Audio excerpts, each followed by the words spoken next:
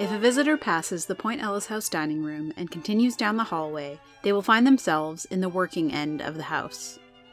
This part of the house hosts the kitchen, the servery, the china pantry, the scullery, and the servants' room. What visitors see today is not the original floor plan for this portion of the house. It was built by the O'Reillys in 1889 to suit their needs and was a total reconfiguration and expansion of the north side of the house. Without an archaeological exploration of the foundations of Point Ellice House, it is difficult to know exactly what the original floor plan looked like. Through the late 19th and early 20th centuries, the O'Reillys employed household staff to cook, clean, and maintain the kitchen garden for the family.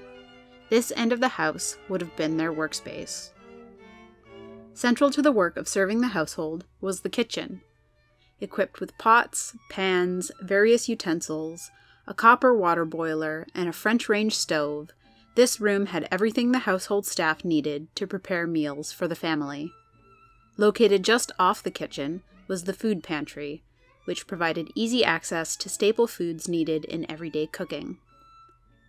Most food was prepared on the coal-fired French range stove, purchased by Peter and Caroline O'Reilly in 1889 at Victoria's Albion Iron Works.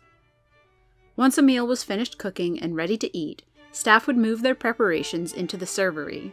Here, food would be plated on sets of fine dinnerware selected from the adjacent china pantry before being carried away to the awaiting dining room. As diners finished their courses, plates would be cleared and brought back through the servery and kitchen to a room called the scullery. This was where staff would wash dirty dishes and empty wash basins of gray water.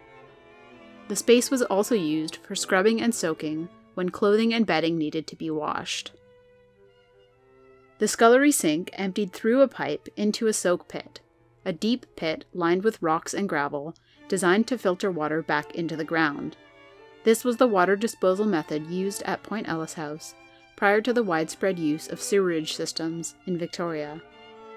In the 1960s, some cheap and cheerful updates occurred in this portion of the house, including new wallpaper and a coat of bright yellow paint on most of the wainscoting.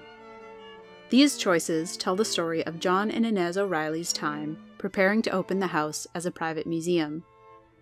By the 1990s, many of these frugal updates had begun to show their age.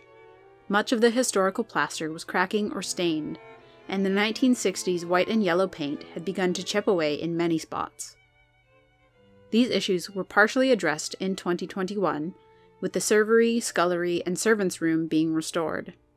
The wainscoting was stripped of the yellow paint back to its natural wood grain, and the plaster restored by a specialist using historical techniques. These rooms now appear much closer to how they would have looked when this end of the house was finished in 1890. In 2022, the 1960s paint and wallpaper remain in the kitchen, but they too are showing their age, and we hope to eventually restore the kitchen to its 1890s resemblance.